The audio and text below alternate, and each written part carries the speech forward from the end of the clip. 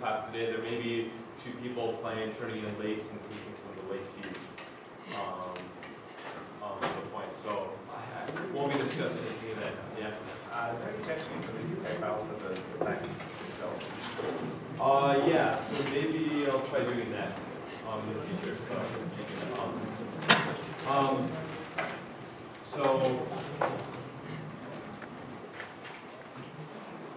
So I didn't post this on the discussion group, but I haven't got a chance to yet. But the next homework assignment has been posted. So this one is basically going to be on these, on the previous two lectures, and on this one. So you're going to actually, you're going to take some documents, and you'll create the K-grams for the documents, and then you'll do some min-hashing with those K-grams, like we talked about on Monday, and then you'll do some locality-sensitive hashing based on those min-hashing vectors to quickly find, which ones are similar. So there are only going to be 4 documents, so you won't totally get to see how locality-sensitive hashing really starts to scale things up, but you'll get to kind of play with some of these things. So I'll just make a note. In the past, a certain fraction of the class has had some trouble in creating the K-grams, the first part of this assignment. So, the people who have a strong computer science background, this is some version of parsing, and it's not too hard.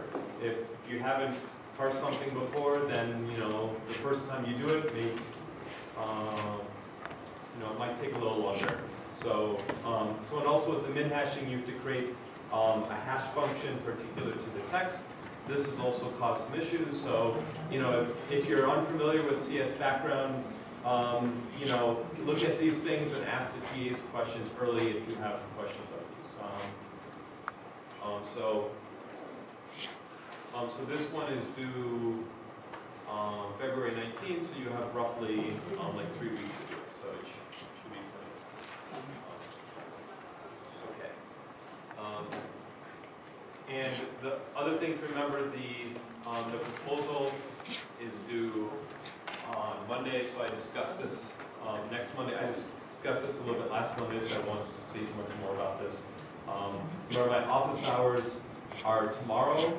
I had to change the time from the first time I announced them from 1:30 to 2:30. This time, I imagine there may be people coming in with questions. I'll probably be able to ask and entertain people until around 3 or so. And if these times don't work, then feel free to send me email, or send me email anyway about it as a preview.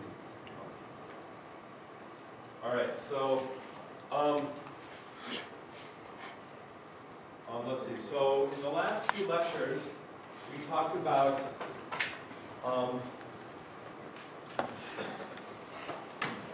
how to start with some documents, how to convert these documents into sets, and this was using these ideas of these K-grams, and this required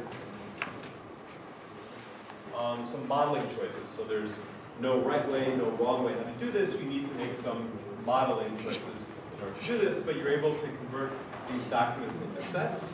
And so we talked about we can compare these sets using the Jacquard similarity or the Jacquard distance, but calculating these similarity distances between the sets can be kind of cumbersome, especially if the sets are very large. So then what we talked about on Monday was how to turn these sets into vectors, and so this was with this technique called min-hashing. And so then we could compare these vectors with something that looked like the Hamming similarity.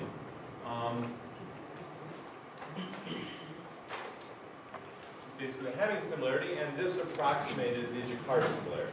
And so the Hamming similarity, because these vectors may be much smaller than the sets, then you could hopefully compute this much faster.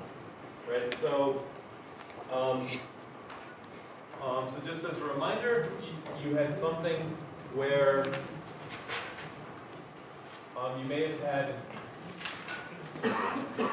so you start with these different sets, S1, S2, S3, up to Sn. And for each of these sets, you had these k hash functions. And so these k hash functions are allowing you to kind of approximate a permutation of all the elements in the set. And so for each hash function, you hashed all the elements in the set, and you took the one whichever gave the minimum value out of the hash function, right? So set 1 for hash function 1 may have had a value 1. This may have been 7. This may have been 8. This may have been 1. Hash function 2 may have been 2. May have been 14. May have been 12. This may have been 3. You know, and then for hash function k, may have been 4, 4, 6, 4. Okay, so then the Hamming distance between these, which approximated the Jacquard distance, between two sets, was 1 over k times the number of hash functions where h a equals k to b. Right, so there are k different hash functions, and we approximate the Jacquard similarity where by 1 over k times the number of hash functions where these are equal, right? So if we just had these 3 hash functions, 1, 2, and k, then set 1 and n, they have this 1 in common, so this counts as 1. They have this 4 in common, but not this 2 and 3 in common. So then you get 2 out of a total of 3 things, so the Jacquard similarity is approximated by 2/3. Between sets 1 and 2, you get this one is not the same, not the same, the same. You approximate it by 1/3 instead. Okay? So this is basically the Hamming similarity that we discussed briefly. I think that was on last week Wednesday, between these two vectors. So each of the sets is now represented as this vector here, right? And we wrote this vector as this big M, and for a hash function I, this was value mi in this vector. Now each of these sets becomes a vector, and each of these sets, remember, was coming from one of these documents. So it's actually a pretty simple algorithm to create this min-hashing, but we kind of went through this lengthy progression to getting there through this idea of a matrix and the permutations, because it kind of explains why doing this works. But the actual algorithm was a couple of 1 or 2 for loops, depending on how you're doing it. It's a pretty simple algorithm of actually how to create these vectors once you have the sets. Okay, so now, but we've talked about doing this for kind of just a small number of documents. We want to compare a pair of these documents. But really, we're often faced with a situation where the number of these documents that we have n, where we have n is really big. So say like 1 million. And so this is equal to the number of documents. So think instead of each document is like a web page. We want to find similar web pages. There are lots and lots of web pages out there. So now there are 2 kind of key questions we want to ask that we haven't really answered yet, at least how to do efficiently, is which of the documents are similar to each other, and so, and 2, given a query document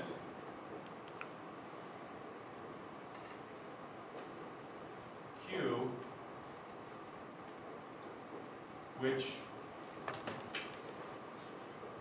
documents are similar to Q. Okay? So, given this conversion after we've pre-processed all these documents to sets to vectors, we can now use the Hamming distance to actually, Hamming similarity to answer this pretty quickly for any pair of documents, how similar are they? But these questions are still seem like they might be hard, especially if n is equal to 1 million, right? So if we want to say which documents are similar, we kind of, seems like we need to check all pairs of documents, right? We have to, and 1 million squared is going to take too long, right?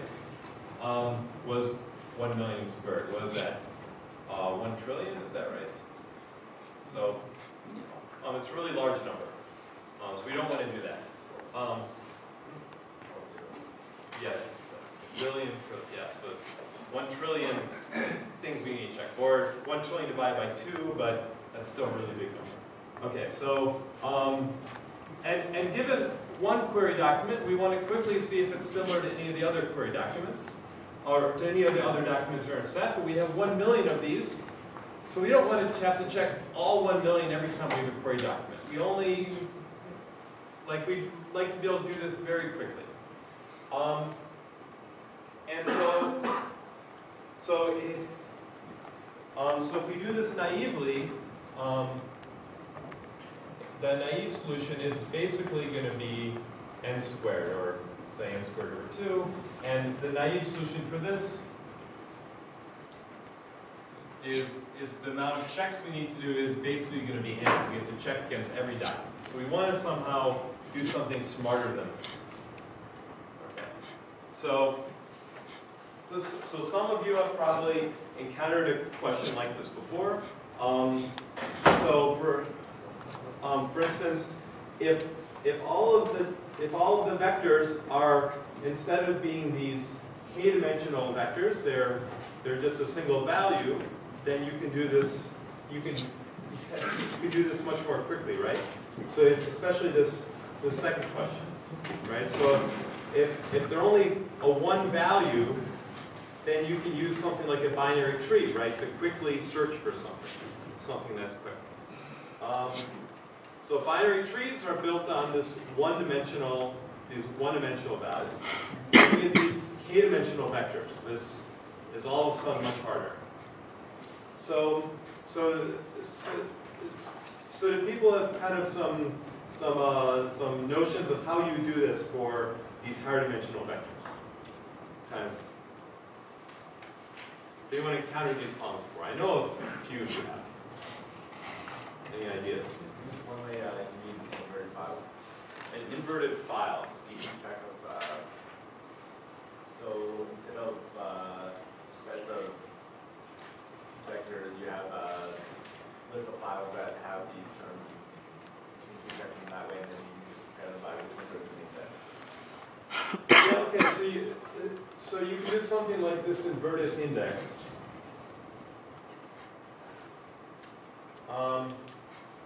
So I'm not gonna. I'll mention this much later in class when we talk about MapReduce maybe. But so basically, this is using actually the set structure, not the vector structure. It's for every element of the set. It's trying to. You have a query. You look at all the elements in the set. You find all the sets that have similar elements, and then you check those instead of everything. So it's kind of bypassing this vector structure, and if the sets are very large, this becomes hard to do. If your query is like a keyword, like in Google, you can do something like this, but this is not really on the right path. This is a good a good suggestion. So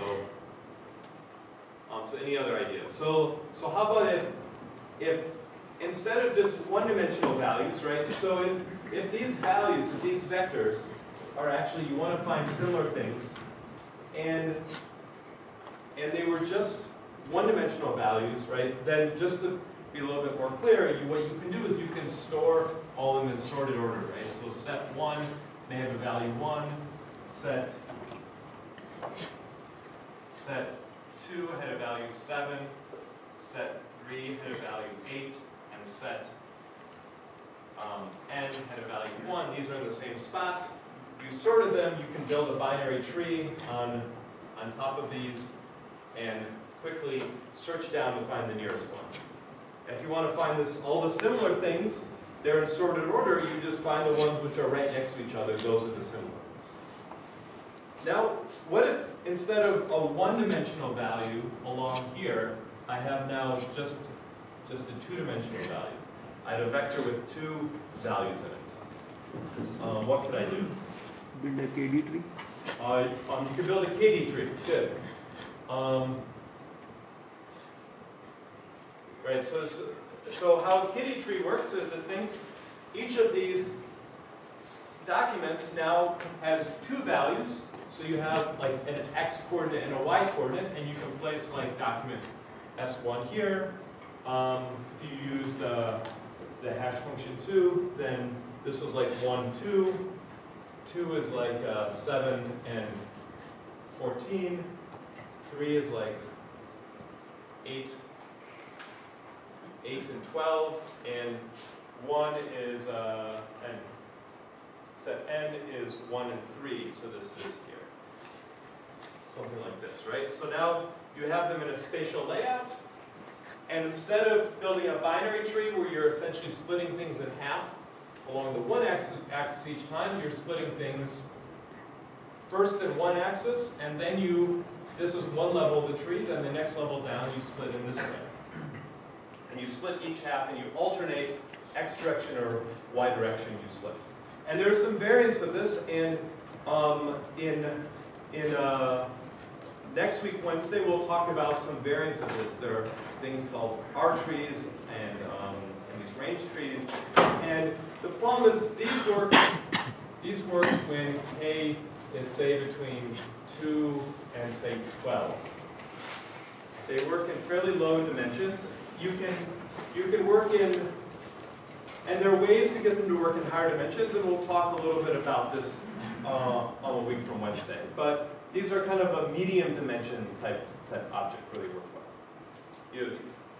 I was thinking if this is only possible if sets have a similar kind of things inside them. Only then you can split them in 2 dimensions and then sort like that.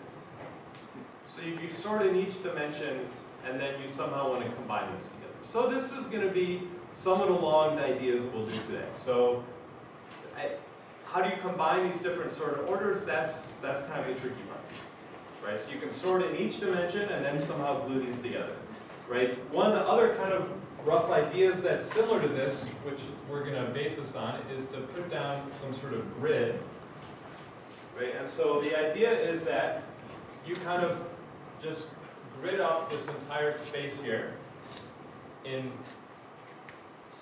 so you can assume that in these documents I'll think of these as these points in black here.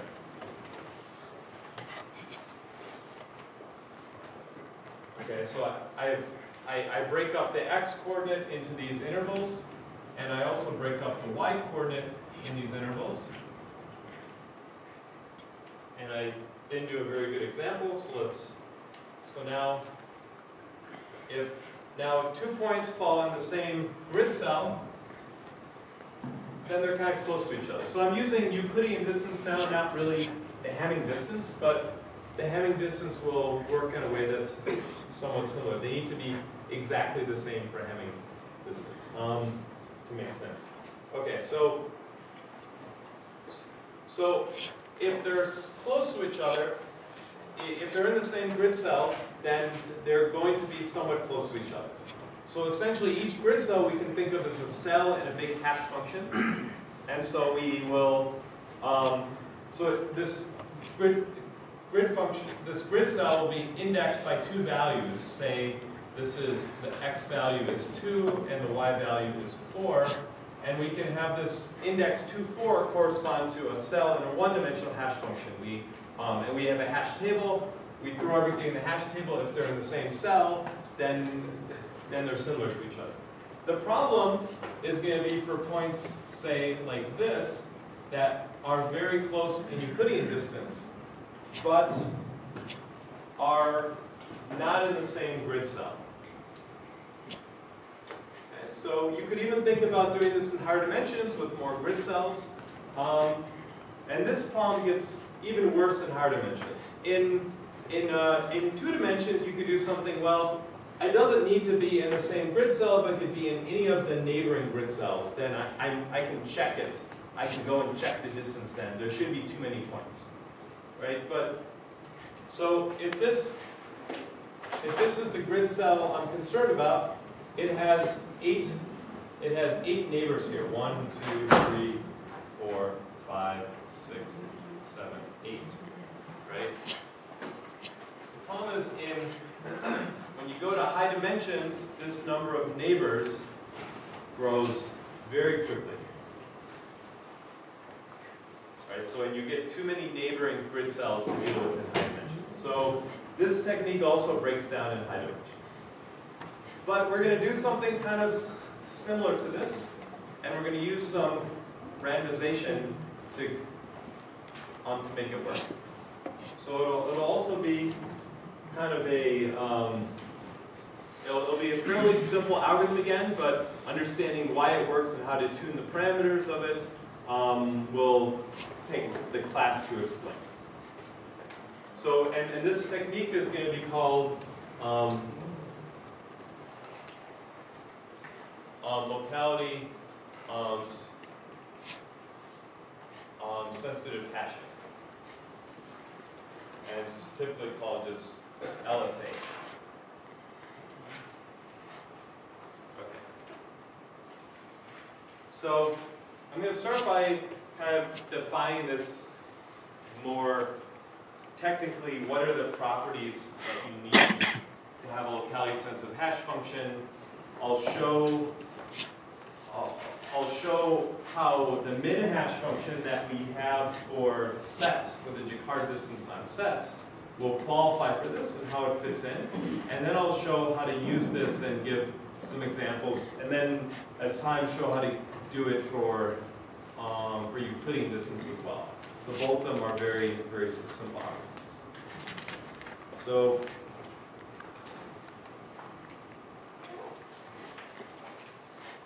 what we want is what's called a locality preserving hash family.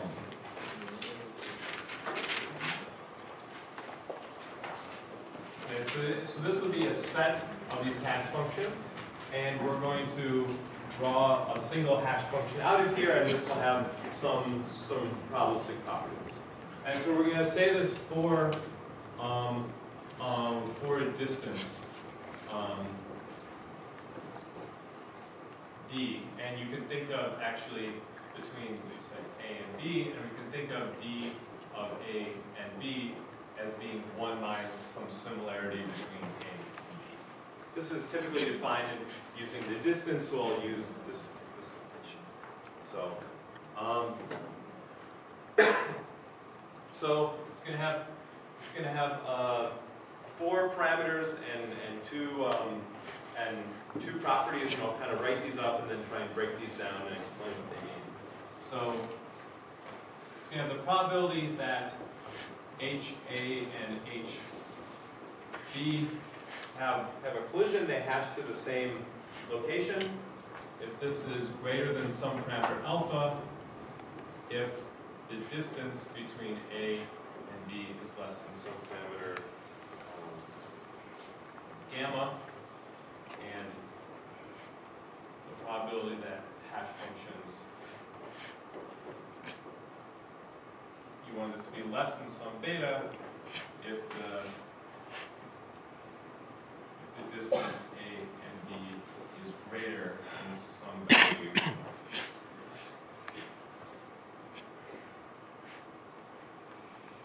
Okay, so if the points, what this says is if the points are far away from each other, you want the probability of them colliding to be small, smaller than some parameter beta. If they're close to each other, close means that they're similar, you want the probability of collision to be high, right? So when we talked earlier about these, what I call these random hash functions, you wanted, as long as A and B were any different at all, you wanted the probability of them plotting to be independent of how close they were. But now, the closer they are, if they're closer than some value, I want the probability to be high. And so typically this is defined with these threshold points, but really it's a continuum here. And so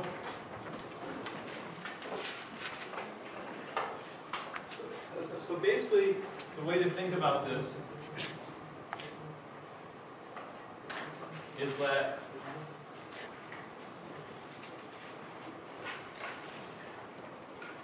you're going to have a similarity S, which is 1 minus D.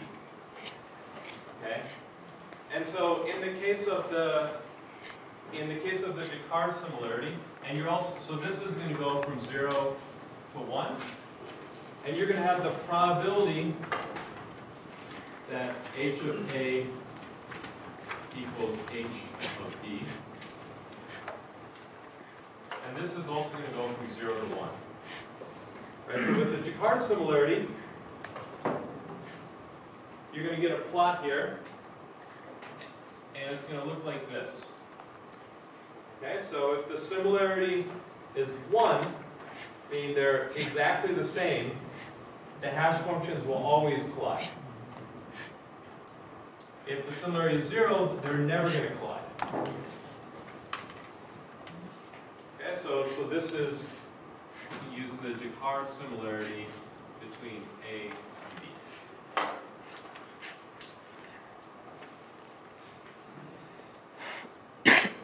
Okay, so now what are these two properties saying? Well, what we're going to do is we're going to set both of these values to be some threshold tau. So then the similarity is going to be this 1 minus delta. So you're going to get this value here, tau. You can go up and hit the similarity function, okay? So this distance is 1 minus the similarity. And so it says if the distance is greater than gamma, that means that the similarity is small. So that means you're in this region.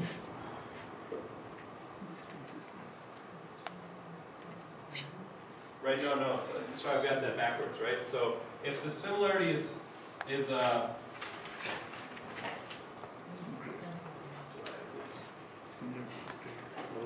yeah, if the distance is small, it means the similarity is big. Okay. So if the distance is small, that means it's smaller than some value here.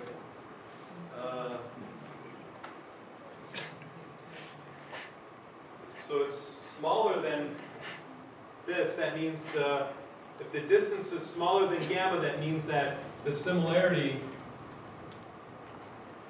is going to be greater than 1 minus tau. So actually, this is going to be 1 minus tau here. So then the similarity is going to be in this region here. And so the probability of collision will be greater than alpha. So I can draw here, and I'm going to hit alpha. So I'm basically in this region here. So this is property 1. I have a high similarity or small distance, and I have a high probability of collision. And so then property 2 is switch colors here. So then property 2 here means that I have a large distance, meaning a small similarity, and I have a small probability of collision. Okay, so in the case of the Jaccard similarity, I don't always have my similarity will have this nice blue curve, something like the blue curve where it's a linear thing here.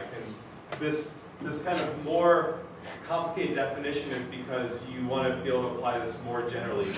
So what I want to say is that if the similarity is high enough, I have a high probability of collision. If it's low enough, I have a low probability of collision. And I want to be able to set parameters where I can do this. So I want basically, so I want both of these regions to be as large as possible. Alpha, beta are same?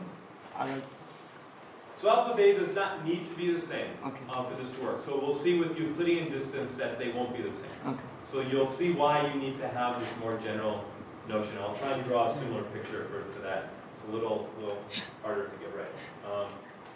Okay, so, but this is true where you have this linear thing.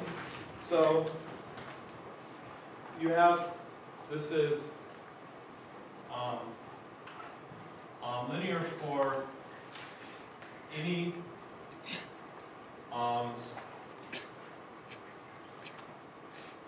similarity S where the probability of A equals is equal to SAB.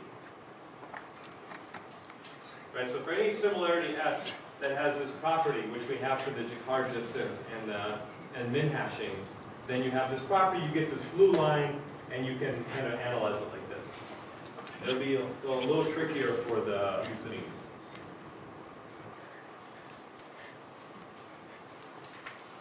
Okay, so this is just the technical properties that you need, but this I've not explained at all how to use this yet. Okay, so let me try and do this again. Okay, so the idea is we want to do something like this grid approach over here, where if things fall in the same bin, being that the hash functions are the same, then we want to say that they're similar. So there are kind of two basic ways you can think of doing this. So we have a bunch of these hash functions, and this applies for any one hash function. So we want to use this set of all these k hash functions that we have. So one is we can check if for A and B they always have HA equals H. And so this is one way you could think of doing it. The other is if for A and B any HA equals HB. Okay, so there are two kind of basic ways you can think of doing this. If they always fall in, then this is kind of like this thing we're doing with the grid, where we're saying one dimension is one hash function, another dimension is another hash function, a third dimension is another hash function, and if they always fall in the same grid cell, then then these two elements A and B are similar. And in fact, we can use this trick where each of these grid cells corresponds to an entry in a hash table, and so we can quickly look these up. So this one is very efficient because we can use a hash table to quickly find things where they always have the same match. But the problem is that, even if they're pretty similar to each other, there probably is going to be some hash function where they don't match, right? There's some probability, where they, even if the distance is large, the similarity is, or even if the distance is small, the similarity is large, there's some probability of failure. I can only guarantee up to some alpha.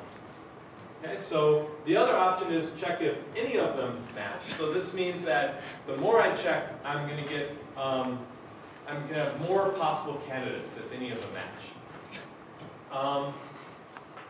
So this I can also do, I can check for any A. I can answer this second query fairly efficiently. I can have these different hash tables. I can have k different hash tables, and I can check each one and find hash A to each of the cells in the hash table and find all of the ones that hash there.